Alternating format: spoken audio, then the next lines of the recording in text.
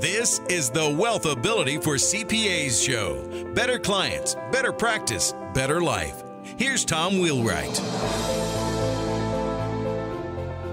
When you think about who you are and who you want to be to the public, does that match what the public thinks of you?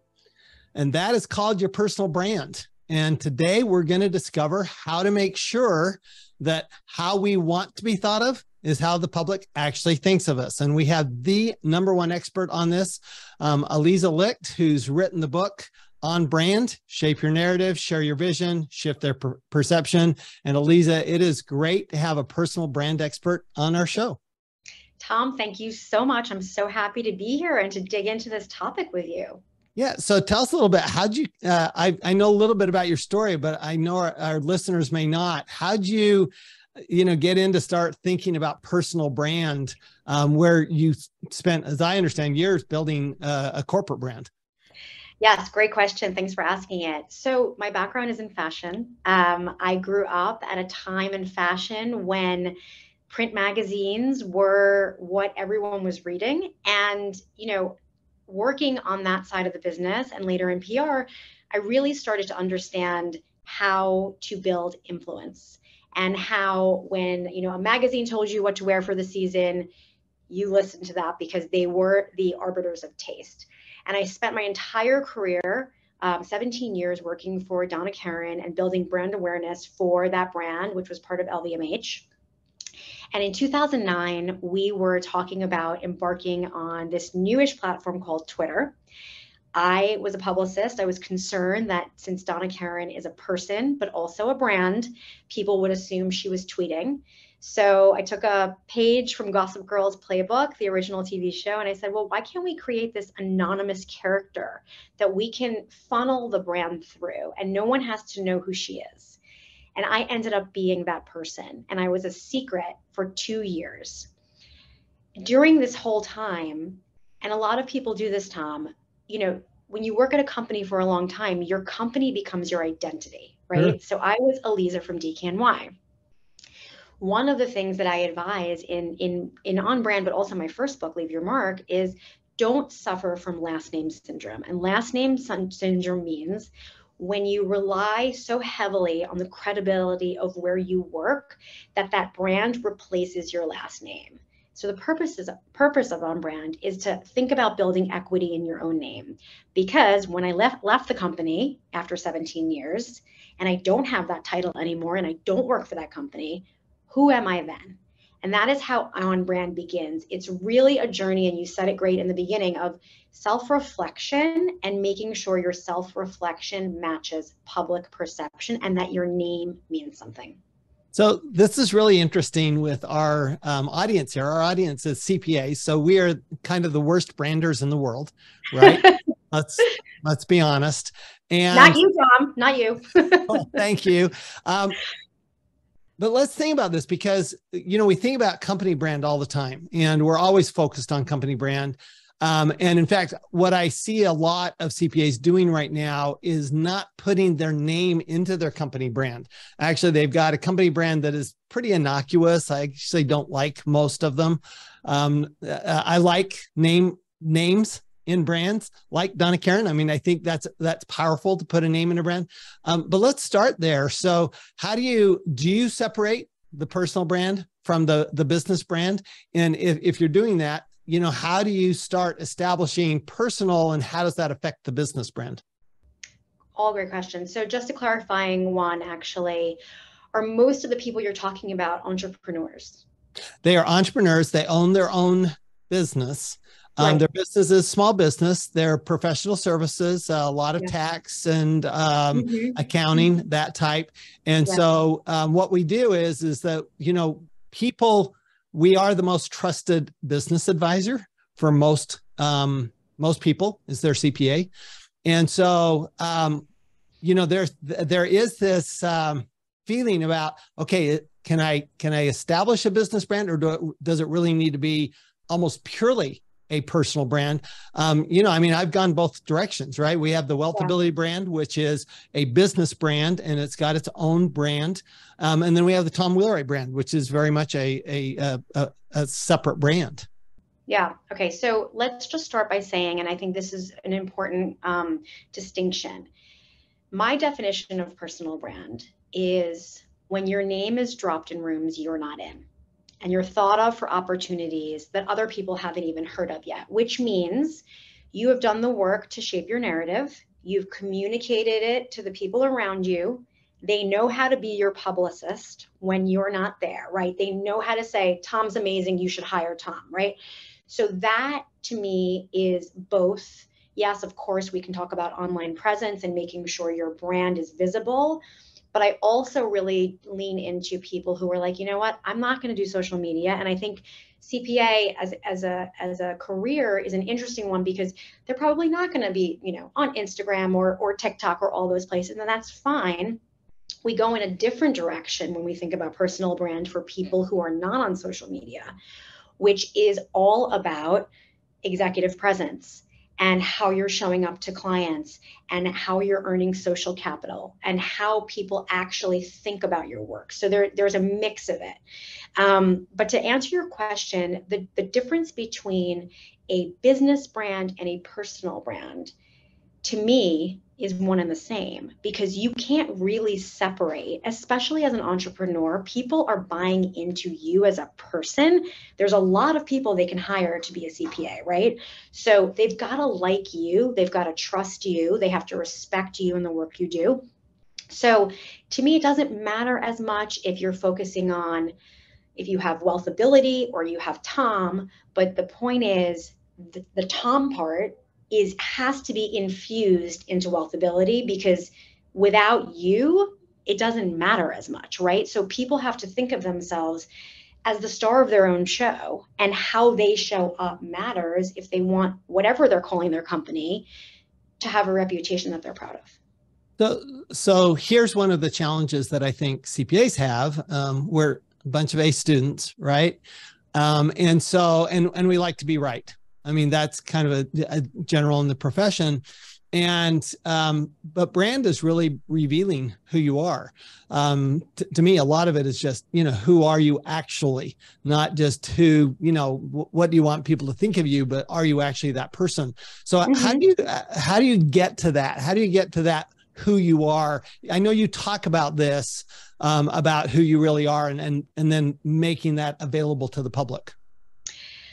So one of the aspects of my book, I take the reader through what I call mental gymnastics exercises, which are actually workbook pages inside the book, although it seems like no one wants to write in the book, but my intention was that people would write in the book. Exercises to really take you through the thought process. So starting with, what is your belief system? Every great brand is built on a belief system of core values, of mission, of purpose, like identifying that, right? The next thing is like your Venn diagram. Where do you have permission to play, right? Where do you have your brand guardrails set up? Meaning things that you want to lean into, maybe speak about publicly versus not, right? So establishing all of these parameters really helps the person understand how they're showing up, but most importantly, answering the question, which is really simple. What do you want to be known for in whatever circles you travel in, right? It's like, so one of the first mental gymnastics exercises is like, if you were going to think to yourself right now, like 3 adjectives that you would describe yourself professionally, would the people that work with you use those same adjectives if they were asked the same question? Or if I said to you, Tom, what's your superpower? Like, what do people come to you for? Like, why you? You probably have an answer, right? Mm-hmm. Then if you ask clients, would they have the same answer? Maybe they would teach you something that you don't even know about yourself, right? Sometimes we're lucky and people see a better version of us than we see of ourselves. So these are the sort of quote uncomfortable exercises that people need to do to actually dive deeper, because it's not just enough to say like, well, I think I'm X, Y, and Z. It's like, okay, well, does everybody else share that same view? Because if they don't, then it doesn't really matter what you think. Yeah, it's interesting you say that. So I tell people my mission in life is to make taxes fun, easy, and understandable. And I always get this look like, are you kidding me? that can't be possible. But I was doing a podcast interview a couple of weeks ago with somebody, and very popular podcaster. And she gave me that look. By the end though, she said, yeah, wow, I'm starting to have fun here. I'm going, so to me, as long as I can, actually exhibit that, and that is who I am. I think things ought to be fun. First of all, I think business ought to be fun. If it's not fun, I don't know why you're in business. But second of all, I think things ought to be simple. And so that's, for example, you ask, what's your superpower? To me, it's making it simple. It's making it easy, understandable. And I love that. I love that question. What is your superpower? As Dan Sullivan, strategic coach, might say, what's your unique ability? What is it that separates you from everybody else? Is that really what you're saying? Is that really is your personal brand, whether you like it or not? Yes, but you hit the nail on the head with one thing, which is people who are like, oh, I don't have a personal brand. Like, honey, you do. It starts with what makes you you, right? Someone is consuming you, and it's not just what you say and what you do. It's your mannerisms, your attitude, what you choose to align with, all the things together, right? So yeah, I think you're right. But I think one of the things that's really interesting about what you said with the word fun, it's counterintuitive. Mm-hmm. Nobody would ever put the word fun, no offense, with taxes, right? Similarly, in the book, I take people through this section that says, like, don't bring your whole self to work, which is also counterintuitive, because so many people are like, bring your whole self to work, show everyone every side of you, be authentic. It's not about being fake. What it is about, again, going back to the brand guardrails of saying, like, okay, you know what? Your whole self may not be appropriate for your clients. Your whole self may not be appropriate for the people you work with to see every single side of you. We think back to Adam Newman at WeWork, right? He brought his whole self to work, and that was bonkers, so really understanding the parameters. And again, asking yourself, is everything you're putting out there supporting whatever the North Star goal is? Yeah, my business partner, I used to say, never a bad day. So at the office, never a bad day. You can have a bad day all day long once you get home. But when you're at the office, you are not having a bad day. You are having a good day. And that's part of what we wanted to bring. That's the energy we wanted to bring to the office, right? Is that we wanted to say, well, look, we're going to be good here. Here, we're good. We can have a bad day somewhere else, but here we're not. Which also matches your brand guardrail of being fun. Because if the office is if people are having bad days in the office, it ain't fun. Right. Nope, that's exactly right. So first of all, so how do you, it took me a while to figure this out, obviously. Are there any shortcuts to figuring out your personal brand and who you really are? So it requires a journey in self-reflection. And I have, my book on brand it's very comprehensive. And if you put in the thought process and you actually answer the questions that I'm asking, you will be good to go. Whether you want to build a social presence or you don't, you want to have a podcast, you don't, you want to have a newsletter, you don't, however you want to show up, if you do put in the time to think about it, you will be successful. I try to make it that comprehensive so that people can do the work and actually walk away really understanding themselves in a much deeper way. Because a lot of times we get just bogged down in like the to-do list, but we're not thinking about how we ourselves are showing up when we're doing that to-do list. You made a good point earlier that there are people who are going to be attracted to us no matter who we are. And why hide that from people who we are? It's just, I tell people, I look through a lens of I have rose-colored glasses, and I admittedly do. And I like my rose-colored glasses. I'm not ready to give them up. It's part of who I am. It's why it's tax-free wealth. That's why it's fun, easy, and understandable. That's part of who I am. How do you help people embrace that? Because it's one thing to identify it. I'm going to tell you, it's another thing to say, you know what? I'm good with that. I'm okay with those rose-colored glasses, or I'm okay with those, with the black makeup, whatever it is, I'm okay with it. Listen, I think everything is a personal choice, right? But what people really have to get comfortable with is owning who they are, and not just owning it, right? Shaping that narrative, sharing the vision, and shifting the perception, right? So when we think about being able to make sure people understand what you're good at and the value that you add, that requires people to get a little bit uncomfortable and to talk about what they're good at. And, we can put it in terms of introverts versus extroverts. Like, extroverts have no problem talking about what they're good at. Introverts may need support from a peer to actually be their spokesperson. But the idea, I'm not trying to create monsters with this book. I don't want people talking about themselves all day.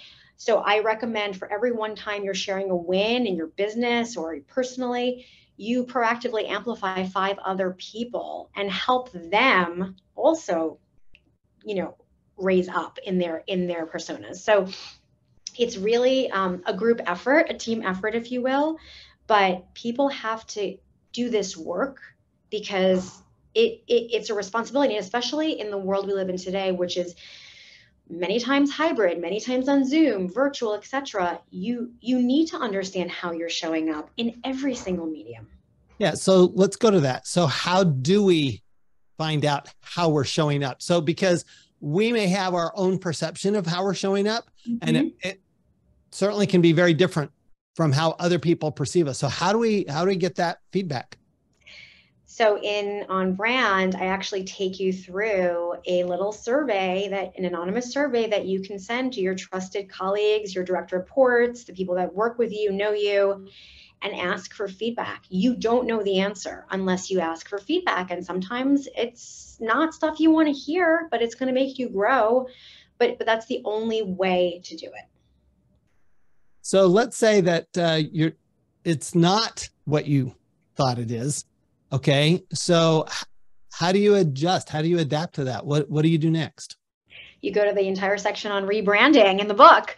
There's a process to rebranding, to thinking about yourself in a new way. And it starts, that audit, that understanding of like how you're being perceived is eye-opening. And then when you identify like where you need improvement, it actually becomes really easy to think about, okay, you know what? How do I counteract that thing? So maybe it is, the way that you're dealing with people. Or an easy example would be if someone was like, you know what, you're really unresponsive. It's really hard to get a hold of you. I email you, I text you, you're supposed to be my CPA and you're just not responsive. It's like, okay, you know what?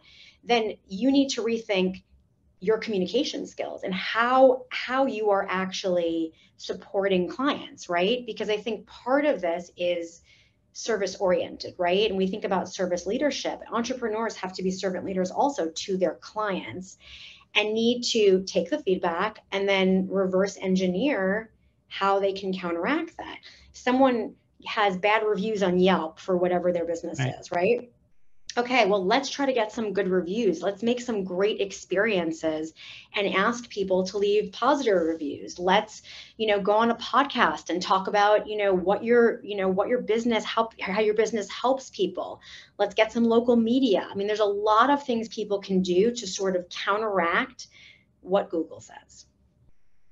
Got it. And that is powerful because Google is powerful. What Google says. And we all know that people only leave reviews if they're really upset or they're extraordinarily happy. They don't leave reviews if they're satisfied. That's true. And one other thing I think is really important, and going back to my premise that there really is no separation between personal and professional. You need to be thinking about your North Star professional goal at all times.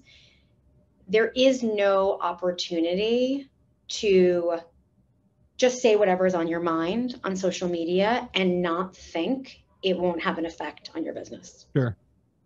So how do you translate that into your, into the people you're working with? So, I do find this, this is a challenge I've got. And fortunately I have a really terrific team, but I find that, people say, well, Tom's great. What about Okay, but what about everybody around? Are they that great? Will they do that? Will they exhibit the same energy or the same persona or the same positivity, whatever it is that I want to exhibit? How do you translate that into the organization? Well, I think there's two things here. One is that, the culture that you're building as a leader, right? That is what has to infuse down into everyone. They have to drink the punch, right? So as a leader, you have to think of ways, whether it's really sort of that mentorship of really infusing that knowledge, infusing, here's why you're here. These are our values. This is our mission. If every client walks away thinking taxes are fun, we have succeeded. I think there is a way to reward employees for actually living out that mission. Google's a great example. They have peer-to-peer bonuses. You can give a bonus to a peer for like stepping in and like doing a great job on something. And it's actually real money. But there can be a lot of different reward systems where not only are you as a leader recognizing people for living out the values of the company, but people can reward each other and recognize each other for actually doing a great job as well. That's one thing. The second thing, which is what I actually thought you were asking, so I just want to add this in, is that part of understanding about your brand in terms of a company is that if you work at a company, and even if you don't say where you work on social media, everything you say is still representing that company. Mm-hmm. So every single company should have a social media policy and a media policy whereby they can establish how they expect their employees to behave online, so that when employees don't do that, you have a leg to stand on. So a great example would be if someone is, in their role and they're frustrated that maybe they didn't land a client because the client went to a competitor, and this person goes on LinkedIn and starts bad mouthing the competitor and saying like, oh my God, we're so much better than that person. Like if that were my company, I'd say, you know what? We don't do that. We don't bad mouth competitors. We don't talk about people that way.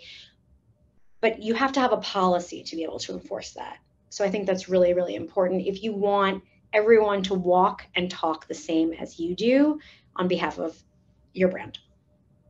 So let's go one step further. So you talk about brand DNA, which is really, that is really what makes us, right? Mm-hmm. So how do you describe that? And how do you actually, I want to just kind of finish with that, because I think that is such a powerful idea that it can actually be part of our DNA. Yeah.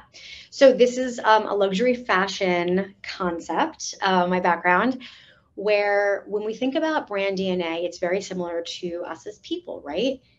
The initial inspiration, why you started the company in the first place, why your values are what they are, why your mission is what it is, what problem are you trying to solve, or what twist on a concept are you trying to deliver? So in your case, it would be like, let's make taxes fun, right? So the initial reason for being is the DNA. And when you establish all of those, and this goes back to in on brand, like what is your belief system? Like what do you want people to know about you? There's a million different questions that I ask. But once you get that foundation going and you establish your guardrails around your, where you can show up and where you shouldn't show up and how you should show up and how you shouldn't, based on that foundation, that becomes your filter. So every decision you make going forward gets checked against your filter. So for example, if you are known for fun, making taxes fun, and that's your DNA, then you're not going to get on this podcast and start talking about how complicated taxes are and how it's miserable and you have a headache from doing your taxes all day. Like that is not your DNA. That goes against your brand. So the reason why my book is called On Brand is that would be off brand for you. You've Right. established your fun. So misery and taxes, off brand. So that's how we see it. So it's really the holy grail of what you stand for. And it's just that mental checklist of like, is this on brand for us? No, this is not on brand for us. We should not be doing this. we should not be aligning with this. We should not be partnering with this other company. There's a million different ways you can be on or off brand, but it really is meant to steer you in the right direction and keep you on the path. And what's especially important, Tom, is as companies age, you begin to forget the DNA, right? Because you're evolving. So it is really important as new employees on board. That's part of the orientation. This is who we are. This is what we do. And that employees have refresher courses so that as, if people stay with you a really long time, it's like, let's go back into our brand DNA and let's just get a refresher as we start to, bring new people into this fold. It's something that needs attention periodically. So it's a great way, a little quarterly reminder or a half-year reminder of like, let's just refresh everything. Let's make sure our bio is online and everything we're saying on our website is still exactly how we think of ourselves. That stuff gets outdated. Every time I look at my own website, I'm like, why did I write that? Like I literally find something wrong with it every time. So you do need to remind yourself. Another easy example, like email signatures, such low-hanging fruit for branding. What do you want people to know in 1 second when you're emailing them the first time? Like, where do you want them to go? Like, why not send them there? Put a link in. I love it. Watch my recent TED Talk on fun taxes. I don't know, something. So I've heard a few really actionable steps here. See if I get these right. Aliza, first one is just to ask yourself, anything you're doing, is this on brand? Okay. That's everything we do. Is it on brand? Well, sorry to interrupt you. Before we can ask ourselves that, we need to understand what our brand is, how we're showing up first, right? And then once we've established those guardrails, then that's the litmus test. Got it. That's the litmus test. And then I love the idea of onboarding that, okay, this is who we are. You want to be part of this, but this is what we do and we live it every single day. Yeah. I think that's amazing. And then the other thing I heard was we need to remind ourselves and we need to go back, and I have the same challenge with my website. Need to go back and challenge that website, challenge that social media. Did I really say that? Is that really what I want? Is that really want to portray myself? Just wrapping up, in a nutshell, why do you think staying on brand and understanding your brand, staying on brand, why is this such a critical part of being successful as a business or as a person? Because without you shaping your own narrative and consistently communicating it the way that you want it to be told, people will make up their own version of your story. I love it. Don't let people make up their version of the story. We can be in charge of what we do. When we do that, we do end up with better clients, a better practice, and a better life. And the book is on brand, AlizaLicht.com. Did I get that right? That's correct. Website. Anywhere else you'd like to send us for more information?